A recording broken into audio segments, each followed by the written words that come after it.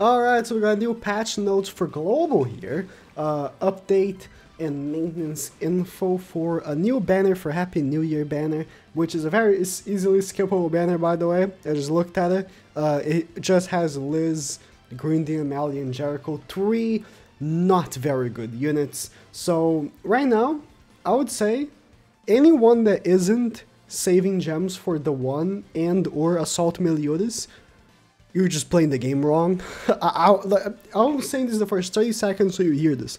Please, save your gems for the one and or Assault Melee. Those characters are so fun and so good. You don't want to summon for Red Elizabeth, alright?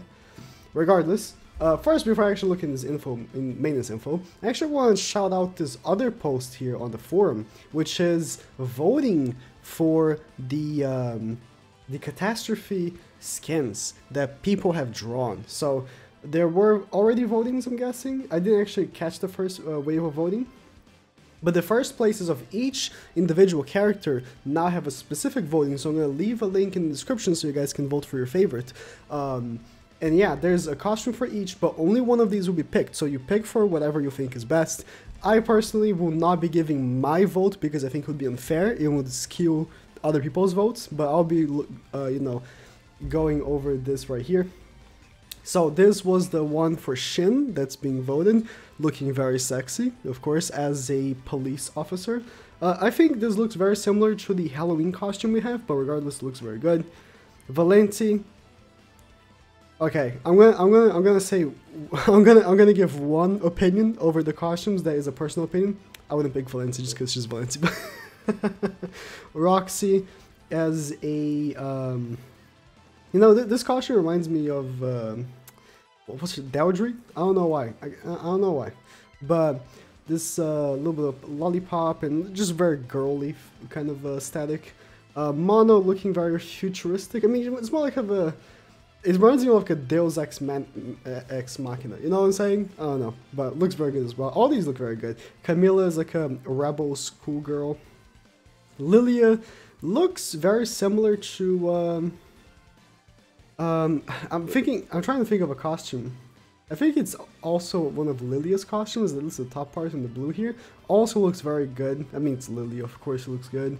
And Easton here with more of a dark, emo sort of Easton. They all look very good. And these are the second places. I don't believe you can vote for these, but I'll skim through these regardless. Oh, this definitely got more votes. They just put it down. Just real quick go over these. Oh, what? This Lilia didn't win? Okay, I would instantly vote for this Lilia. Are you kidding me? What? How did this Lilia not win? Look at this art, it looks sick. I need this person's Twitter or Instagram, whatever. You are sick. Whoever drew this, you're so good at art. Jesus, you look so good. Oh, I want this Lilia so bad. I hate you for making me see this and not want this skin. Look, the eye patch looks so good. How did this not win? I'm so upset.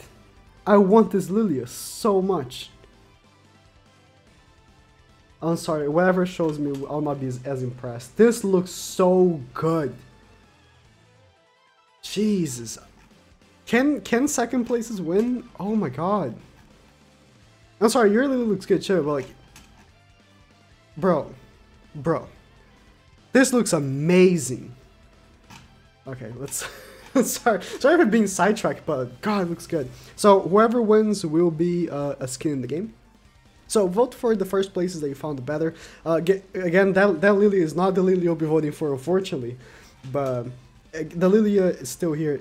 You know, that one is also very good. So whatever character you prefer, you vote for. So let's take a look at the actual maintenance notice here. Of course, the banner, very skippable banner. That's a good thing. I do recommend skipping this banner unless you want the costumes for getting the raids, which... I think the only reason you would actually like actively want to get a specific raid is if you want to level up like cosmetics, because if you want to just go efficient, you spawn as many red demons as possible. Kabuki told me he does that. He spawns as many red demons as possible to get like HP upgrades for his haircuts, because it's like the most efficient, right? But other than that, there's no reason to really specifically want to just like spawn exact demons, right? You can just get random demons and just get your raid materials as is. Happy 2021. More events. Happy 2021 exchange shop. Special battle event. Daily tasks. 2 times raid material. Salvage sweepers. Oh, that's good. Event drop pickup event.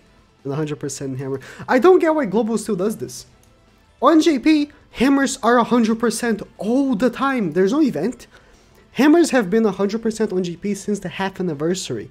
Global is almost a year old and still doesn't have 100% like all the time. I don't get it. I don't get it. Why does Global does that? It just boggles me so hard. SSR ticket, Garrett, like select bundle. That's good. If you are pay to win or pay to play, I mean let's be real. We are pay to win, right? If you're pay to win and you want to get just specifically one character, it's a good thing. Normal PvP. Oh, season rules. Super Awakening stats are not applied. I actually don't like this rule as much as you would think. Super Awakening after like the like needing dupes thing was removed. Global never had that because Global got Super Awakening the good way. JP, we were like test rabbits, right? But Global already got Super Awakening like fixed. Our Super Awakening, when it first came out, you needed dupes to Super Awaken. Like, if you wanted to Super Awaken Lost Fame Alley, you needed to, like, 4-6 him, and stuff like that. So, Super Awakening was really bad, but these days, it's not that bad. Like, you're gonna have all your good characters Super Awaken anyways, so not having Super Awaken isn't, like, that great. It doesn't really change the game that much. Knighthood update, the next, okay, it's, Calic next. I know some people like Calic, I hate Calic. Calic is good for getting the 4 or not on GP it's 6,000 points, on Global it's 4,000 points. Calic is good for getting the points easy, but Calic is also super RNG heavy for like getting the high points, like 11,000, 12,000. And if you're like in a competitive guild, you have to do that. It's so annoying. Okay. Why are they doing this? I mean, this is a regular thing. I don't know why. Like, Hawks... Oh, was Hawks still passive buffed until this day? On Global? That's been so long. I mean, if it is, okay. But yeah, Hawks going back to normal, I guess. Just ending events, alright. So, honestly, there's not much going on this week on Global. It should be fair, it's going to be a dead week for both Global and GP. It's a week, you know, after festival, so it's usually kind of dead. I remember, what was it? Liz was the only festival that actually had something the following week, because Liz was the anniversary, and then Red Zeldris came afterwards the next week, and like Red Zeldris was super cool because it's Zeldris. But like every single festival was like King released on JP, and the next week, all the content for the week was costumes for Hendrickson. That's it. That was the whole content. And this time for Global, of course, we're getting this like repeat banner because it ended up clashing with New Year's. One thing is though, Global is still to have. Let's go here on the release of characters. Global is still to have Red Fat King. Where is Red Fat King? He released with Luminascula